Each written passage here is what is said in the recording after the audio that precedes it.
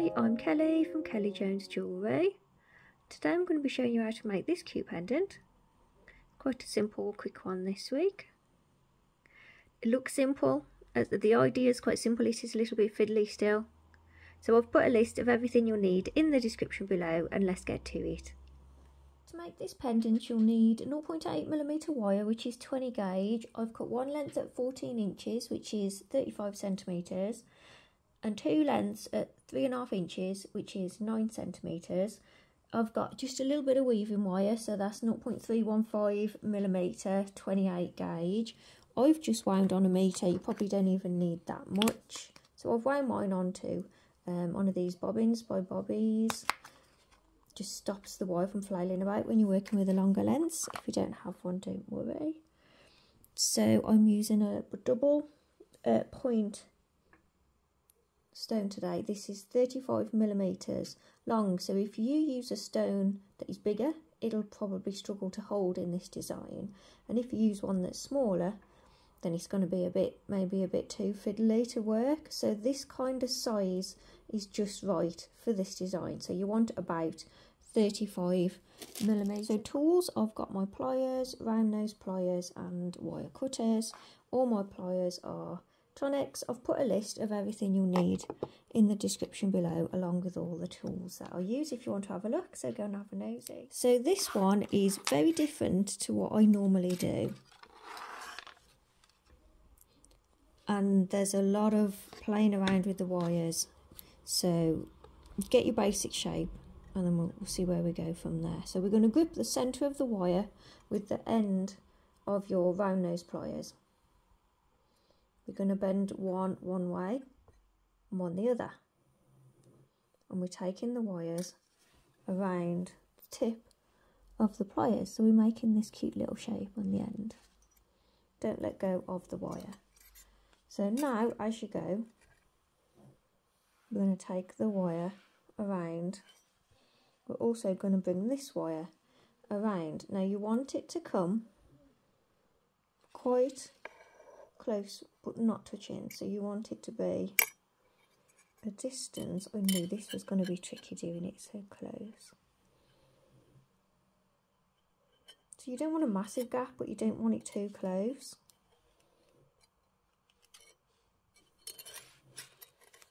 Oh, come on.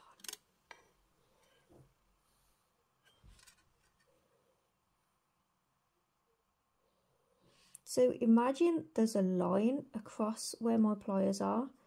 We want to stop when this one reaches this side and this one reaches this side of an imaginary line across there. And then what we're going to do is we grip it in the middle of those wires quite firmly. I'm going to pull.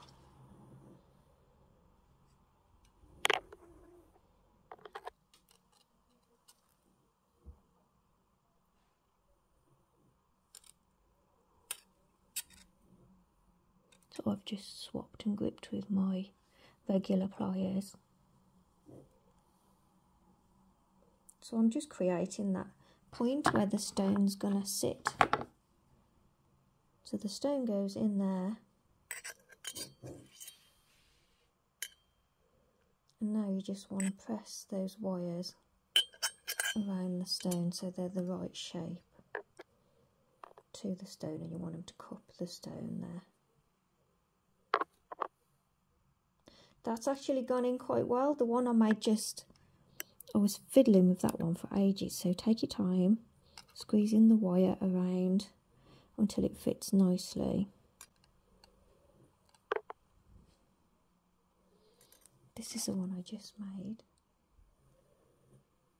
but I'll show you that in a minute. So when you're happy that that is cupped in there, what we're going to do is, on one side, we're going to grab that wire and we're going to bend it directly up. I'm not actually zooming in on the camera just yet, so that I don't keep jumping out of screen, because this is when you're working with the longer wires. It can get a bit tight, so an imaginary line from that bend to here is here. So right opposite it, I'm going to bend the wire up on this side. Try and hold the wire as you bend it.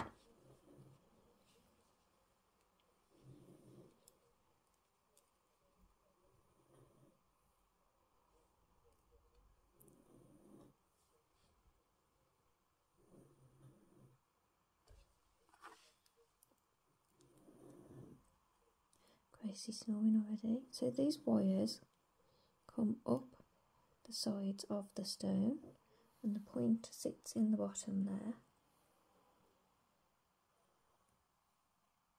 It's going to be quite a short video this time for a change.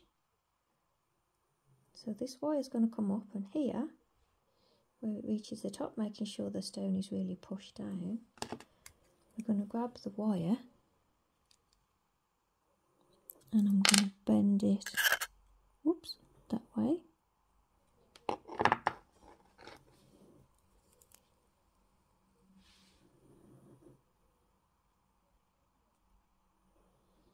And this wire comes up here. So in the same place at the top, making sure that's pushed in. And I'm going to bend this one this way.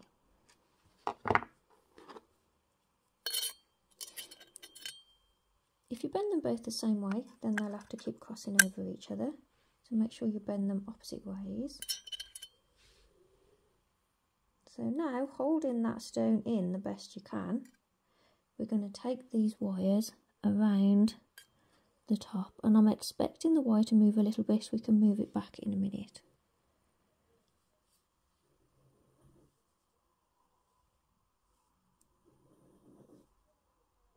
We want big, loose curls around the top. Bring them both up together like that, so they both sort of start meeting each other. That wire has moved a bit there,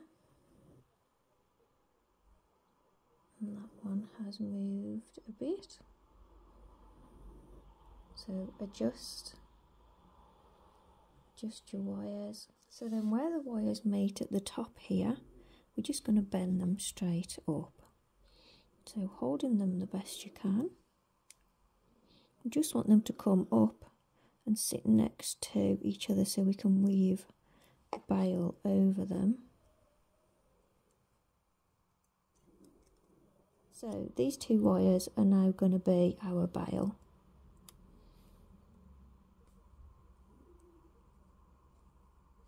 I'm going to weave across these two wires.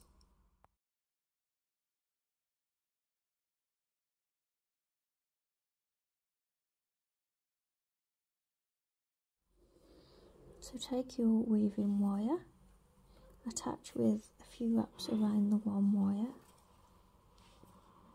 slide the wraps down to the bottom,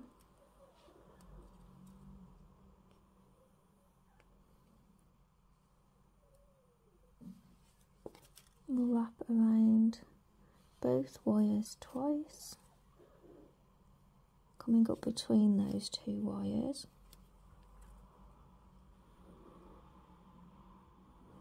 Go around the top wire, then around the bottom wire,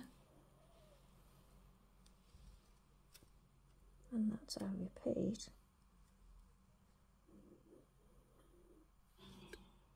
You go around both wires twice, come up between the two,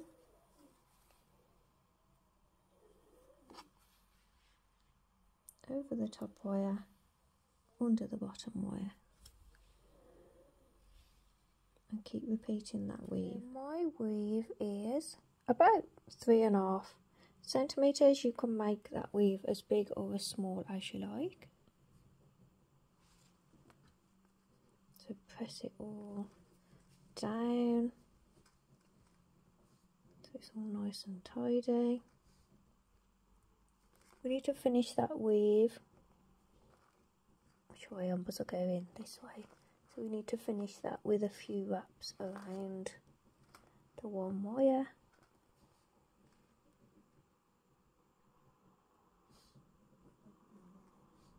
now we're just going to bend that bail over to the front. So you can bend it over with your fingers, or you can bend it over some bail pliers.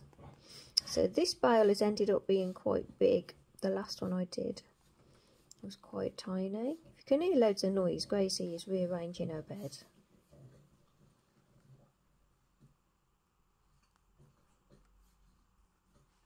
So at the bottom of the weave, I'm going to bend the wires out, and then I'm going to bring the bail together. Whoop, open those wires a bit so it meets. Go on.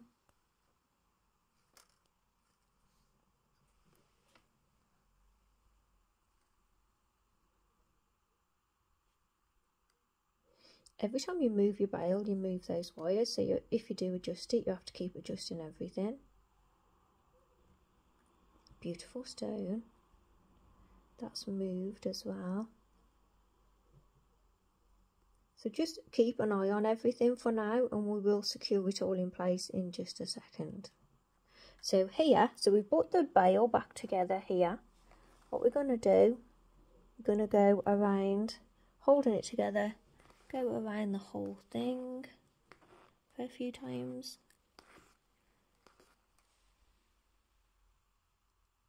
And then go around a single wire to tie that off nicely. And then I'm going to pull those wires up at the back. Not very level, is it? I'm going to have to straighten it up.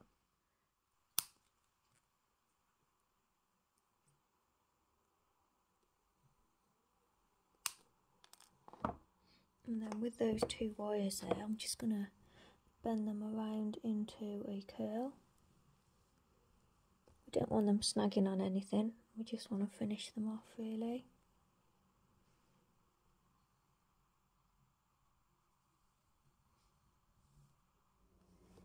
So I've adjusted my bail.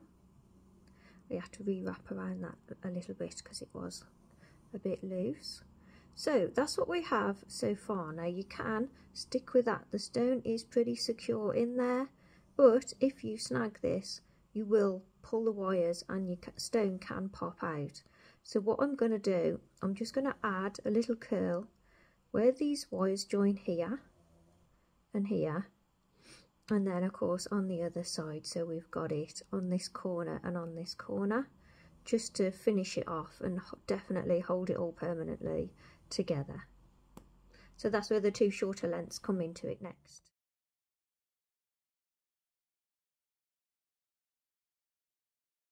So take one of your shorter lengths of wire towards the top of the wire. We're just going to put a bend into it, and then take your weaving wire and we'll just add some coils to that. You want a little bit of a tail end, about 3 inches, and then add some coils onto that.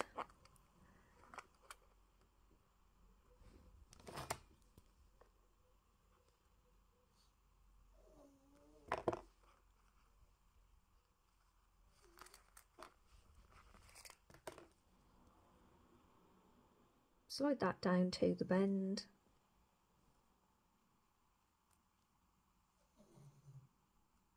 And then we're going to join each side onto those wires. So this bend is going to go here. So at the top where you've got your corner, that's where I'm going to join it. And we want the shorter length to be at the top. So it's going to go that way. Shorter length is at the top. So holding that in place, take one of the wires. I'll start with the top one. And we're going to wrap around 2 wires.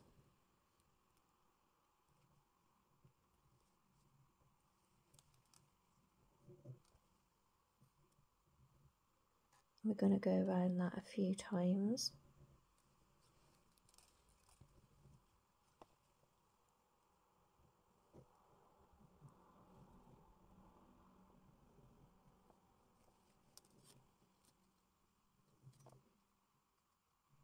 and then go around the single wire a few times. So we've got a join on the one side, push it back into the corner, and we'll join on the other side. So on this side I'm joining onto this wire, so I'll just pop it underneath to start with.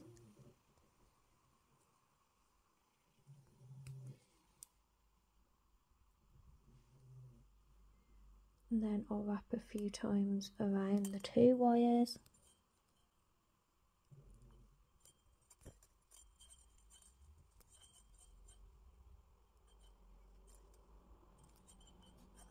Keep pressing it all together to keep it all nice and tidy. And then we'll wrap around the single wire a few times.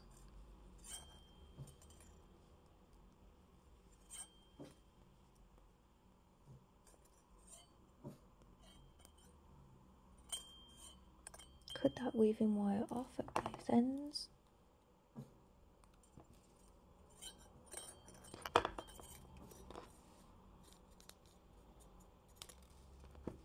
Flatten down those little cut ends. Then the top wire, I'm going to cut him quite short. Curl it around. I just thought this added like a nice little extra.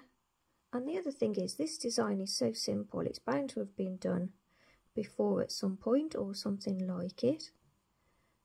And this kind of makes it my own, secures it all in place. So I thought we'd have something a bit extra. I haven't seen this design, but it's so basic, it's bound to be out there somewhere. So I'm going to wrap around this wire, and then I'm going to attach at 2 points. I'm going to attach here, and I'm going to attach here. New tutorial now in my Etsy shop. I just wanted to quickly share this one with you. So this one's got a little bit of everything going on. I've got some lovely weaving if you fancy some relaxing weaving for a bit, and then it finishes off with all this curly swirly goodness if you fancy a bit of that. So come and check it out over on Etsy, and it's on my website too, and I will see you there. Bye for now. Bye. So I wrapped a few times, then around the 2 wires. Then I coiled up to here and wrapped a few times around the 2 wires, and then 2 wraps around the single wire. I'll cut that wire off quite short and then curl that wire around. I do love this stone, looks like mahogany. It's oh, what's it called now? Red jasper. Pretty. So we've got a little curl at the bottom and a little curl at the top. So now I'm going to add the same thing here. So I'm going to join into this wire and this one and do a curl, bring it down, out, and then join into this wire and do a curl at the bottom. So then we're definitely joined in solid. So it's done, it's all held really good in place. I made another one earlier, same. So I'll run and oxidise these and I'll be straight back. Just straightened it up there at the top. When you think it's straight, it still needs a bit of adjusting. There's so many wires that you can move about, so make sure that it's all nice and straight and even. So that's it finished. I've oxidised mine. If you'd like help oxidising yours, I did a video on oxidising and aftercare. I'll put a link in the description below. I hope you found this tutorial easy to follow, and I will see you all soon in the next one. Please subscribe if you haven't already, if you want to see more free videos, and I'll see you soon. Bye for now. Bobeeze.